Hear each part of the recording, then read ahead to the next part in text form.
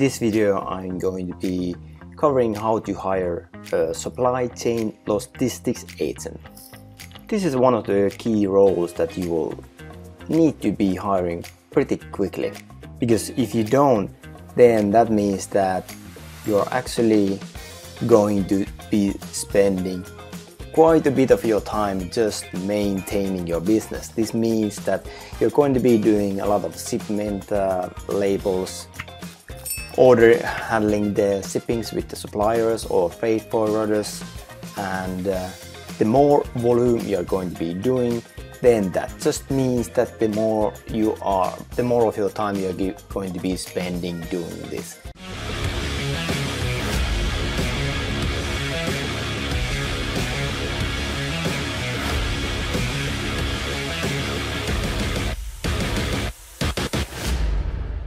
Eventually, when you are selling many different products in many different marketplaces, then it means that wow, it's actually going to be consuming a lot of your time, and especially during some very busy season like the fourth quarter. So this is a role that you need to be hiring pretty quickly as your volume increases, as your sales increase. So let's look into what actually you are going to be needing for a person that is fulfilling this role.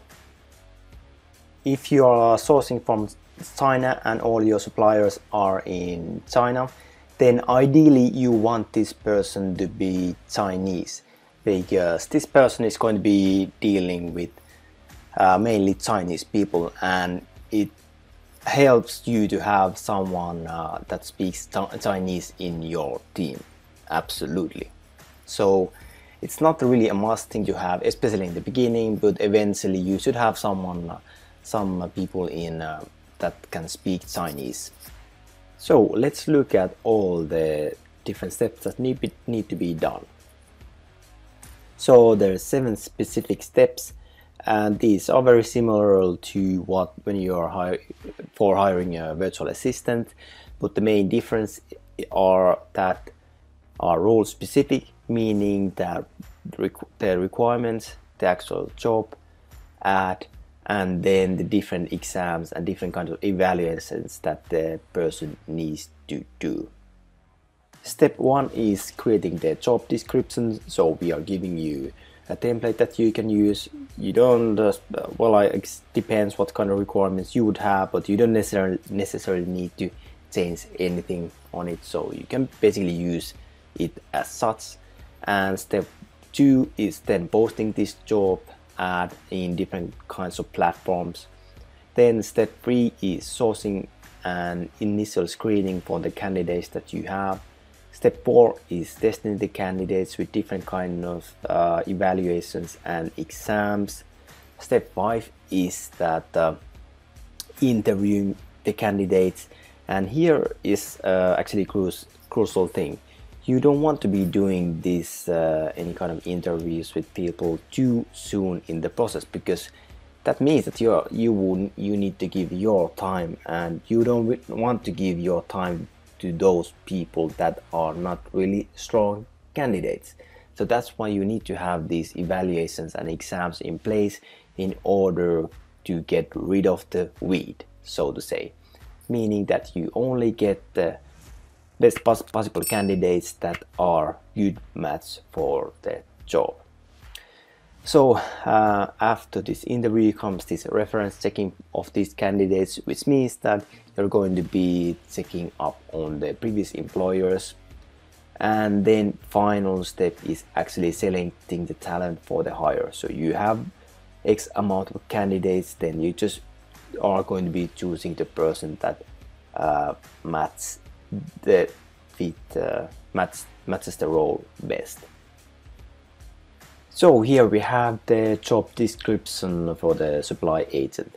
You can call it whatever you want, so you can change the role name, but it basically means just supply chain manager. And this role is responsible for managing their product inventory, dealing with suppliers and manufacturers, and ensuring good product quality. So this role also monitors orders, organizes product shipping, and addresses the custom issues. So basically getting the stuff from, most likely from China, to different places, different warehouses on Amazon, mainly in US. And the different kind of accountabilities that we have here is that, first of all, analyzing the Amazon sales and maintaining the data sheet for orders and product inventory and forecast. So this means that this role has to take the responsibility in doing those different kind of forecasts. Of course, there's many different tools that help the role to do this. For example, in Seller Central, there's also this Amazon coach that gives you estimates that when is the time that you need to reorder and when is the time that you actually need to ship those goods to Amazon, so that you do not run out of stock. This person needs to have the capability to optimize the store, the inventory levels, meaning that you do not have too much stock so that you avoid long-term storage fees, but you are also not getting out of stock, because if you run out of stock, then that's going to be hurting your rankings on Amazon. And this role has to understand that quality is number one thing. It's very common in China that people might actually cut corners, and if you have too aggressive negotiator on this role, it might actually end up hurting you. This person will try for the best prices, the lowest prices, but that might actually end up causing low quality. And if you get low quality, then you will end up with 1-star reviews, and if you end up with 1-star reviews, then you do not have sustainable business on Amazon, because Amazon is going to be sorting your listings. So other accountabilities include coordinating with finance and accounting on reorder units and budget. So this means that, well, basically, if you don't have any finance person, it means that you are basically doing those budgets, and then this role will follow the budgets that you give. Meaning that you need to set some kind of budget so that the person doesn't overdo with all the orders and so on. So this means that also that guaranteeing the availability of stocks for sale on Amazon and placing new orders to suppliers based on the latest average sales and budget. So this person, I mean, you need to give the responsibility and accountability for this role. It doesn't mean that she's going to be asking from you or anyone else that, okay, how much should I order? That's the last kind of person that you want to have in this role, because otherwise that person is always going to be dependent on you or somebody else, and it's not a self-organizing role or team therefore. So the role accountabilities also include negotiating better prices with suppliers and manufacturers, and keeping different kinds of, this includes keeping different kinds of sheets updated and ensuring that you have all the invoices and so on, because you need those invoices to your bookkeeping, and you also need to submit those to Amazon in case Amazon asks, for example, in different kind of copyright infringement cases. I suggest you to take things to a really professional level from the very beginning.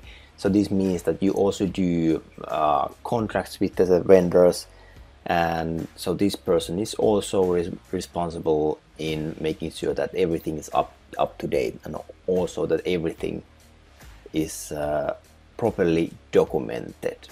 This role also is going to be arranging all the different kind of product inspections and making sure those are carried out, and also making sure that the product inspection company is doing a good job, meaning that they are actually inspecting what they say they are doing.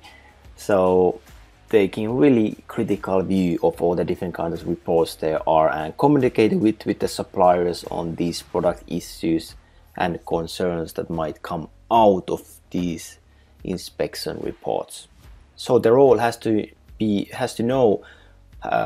able to read those reports, and has to be able to critically analyze those, and really push not only the suppliers for good quality, but also the product inspection companies.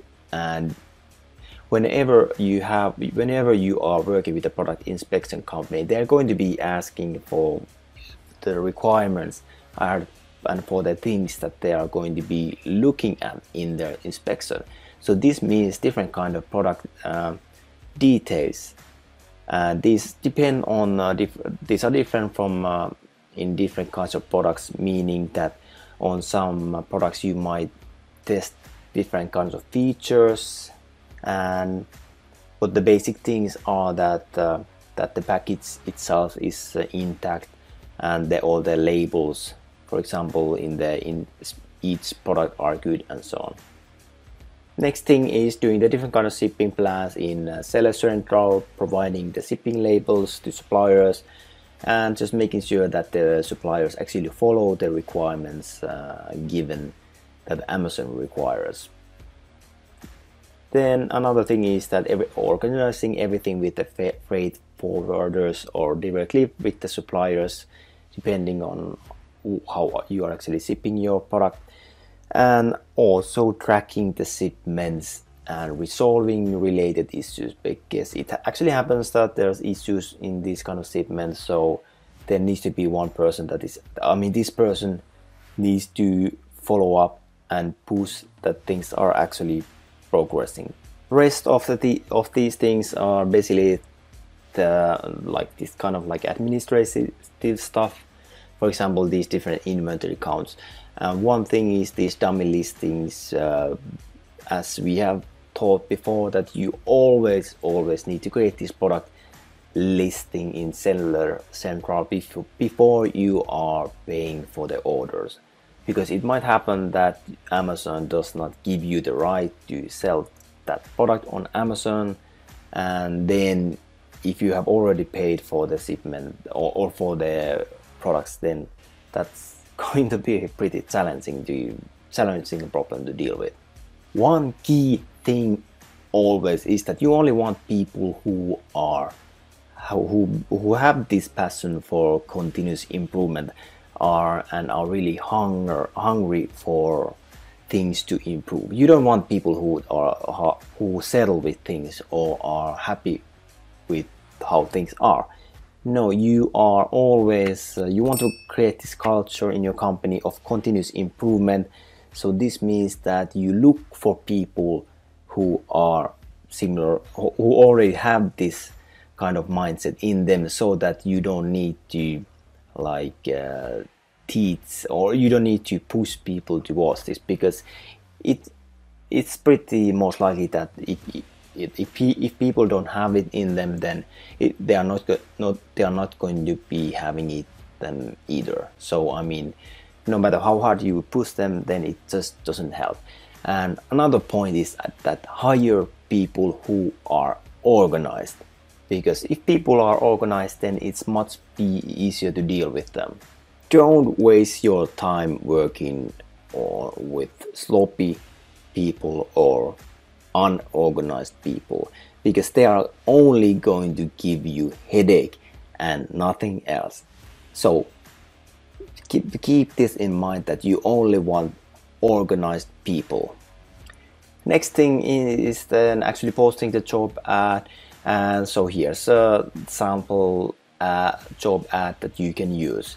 So it's just pretty basic thing that, okay, the person actually needs to have some kind of degree, so bachelor's degree in supply chain management, logistics, business administration, or something similar. Then actual experience on this field, and using these different kinds of tools that we are, and especially comfortable with working from home. So this means that the person needs to have good equipment, like working space and so on.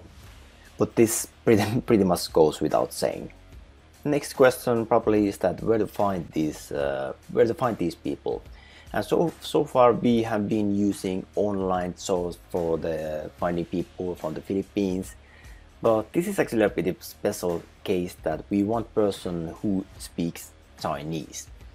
So of course in Philippines there's a big population of Chinese people and also Chinese speaking people. We have also have hired people who are Chinese but living in the Philippines.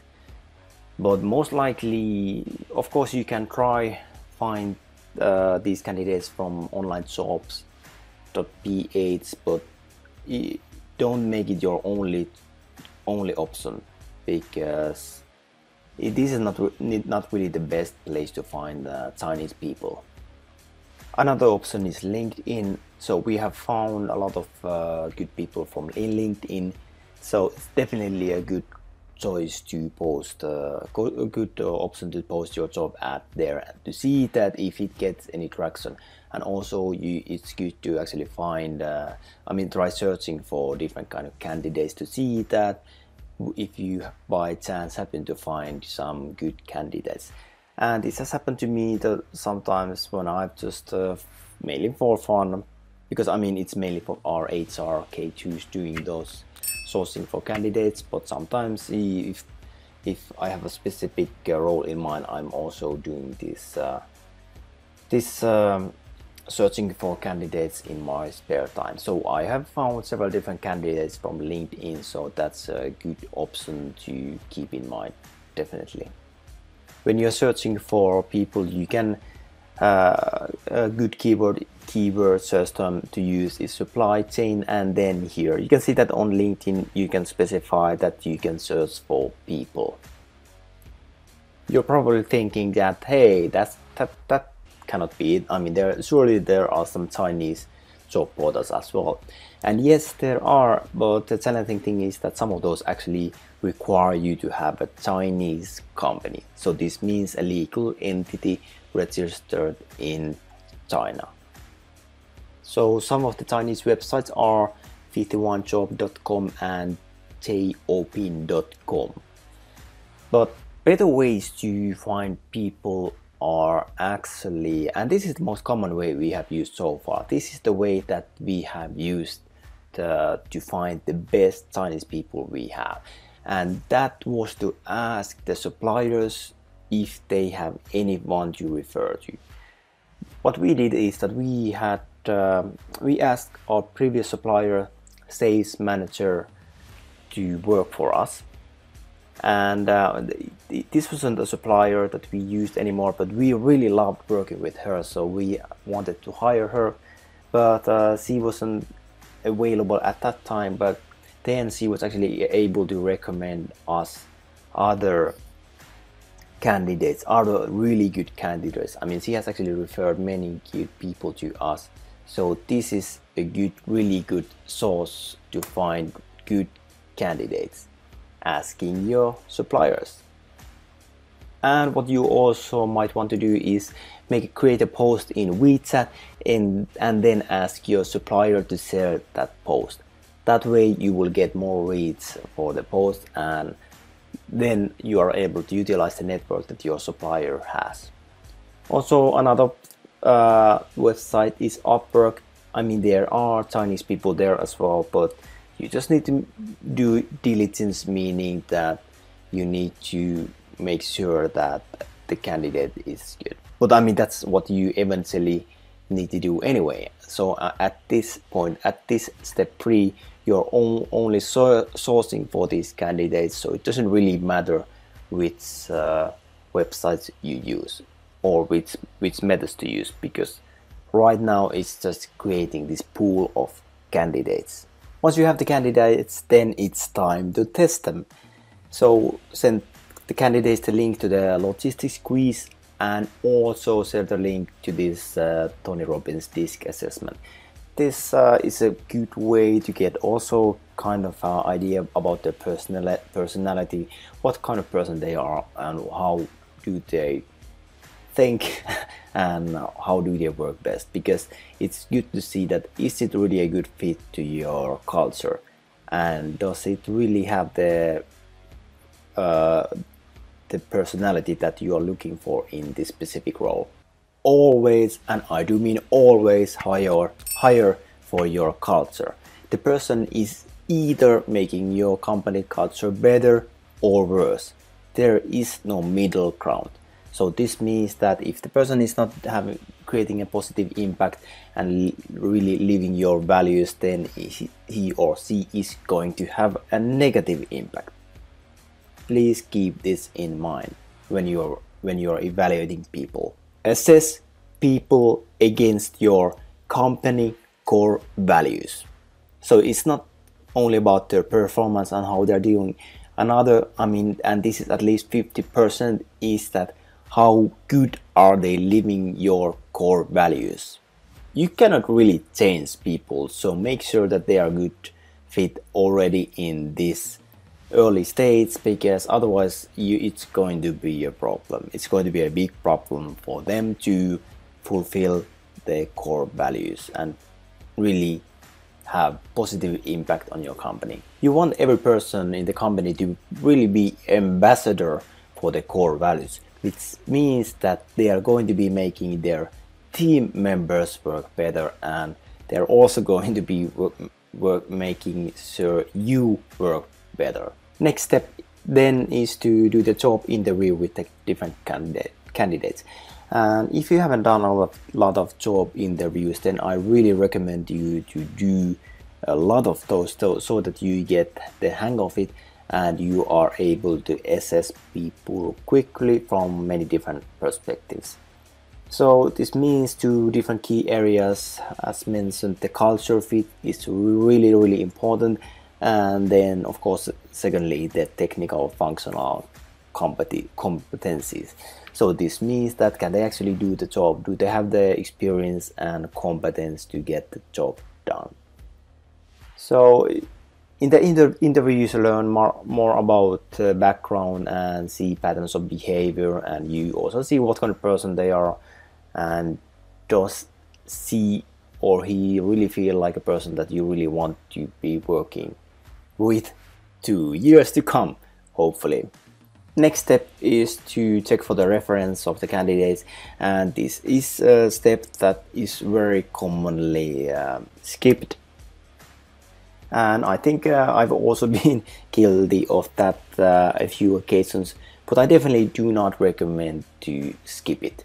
Do not skip checking for reference, because it's important that you get input about the previous employers of the candidate. For which kind of what do the former bosses have to say about the candidate?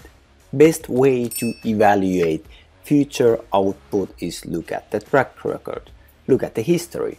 How has the output been previously? That gives you really good input on how the future output is going to be. In practice, you do this by just calling the previous employers, and you ask the numbers from the candidate, and then you can just call these numbers on Skype using Skype balance. Then whatever the boss says, then you just cross check that with what the actual candidate said. Does it match or not? The person you want to hire needs to have the right mindset, so this means learning and growth, is driven and really high performing, has the values that you are looking for, and also an honest communication. And you should also consider, is the person creative, innovative, and willing to embrace change, because let's face it, things change on this business model really quickly, because amateur changes all the time, the world changes all the time, so a person needs to be able to adapt to change really quickly. Gone are the days when people had the same job in same company all their life until retirement. Most likely Chinese people are going to be costing more than Filipinos, so be prepared that the salary expectation can be considerably higher than just seasoned virtual assistants in the Philippines. And Philippines, it's pretty similar culture to Chinese in the sense that they are both Asian, but of course there's a big difference when you're only looking at Asian cultures. But when you are comparing Asian and Chinese and Philippines to European, for example, Finnish, then I mean in that perspective it's pretty similar. Don't worry about making any kind of mistakes in hiring, because in the online world it's really easy to hire and fire people. And you should hire everyone in a trial basis, meaning that you make also to the candidates, I mean to the hired people, really clear that you are on a trial, and after a certain period, after a few months, we are going to reassess you, and then we are going to decide whether you are going to be continuing or not. So that's pretty much it. Now go on to hire your logistics person, so that you're not going to be spending all your time just organizing shipments and just restocking and so on. One thing that this person could also be doing in the future is sourcing for new products. But as mentioned, that's not such a critical thing for maintenance, because one thing that you always need to delegate first is the maintenance thing, so that you can focus on the creative work and actually giving ideas and growth. You are responsible for the expansion and growth. If you are not focused on growth, then nobody else is either.